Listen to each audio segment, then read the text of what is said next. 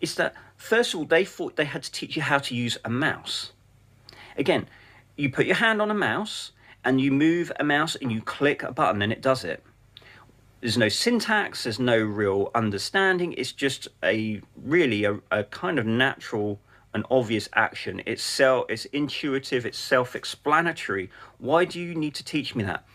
And yet, how ironic. I had a keyboard there, obviously, with the computer. Did they teach me how to touch type? No. They spent hours showing me how to use a mouse. Can you believe that? Now, maybe that is the same experience of other people. I don't know.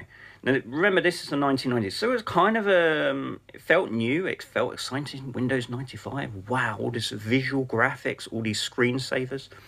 So from there on, I had basically learnt nothing, knew nothing about computers.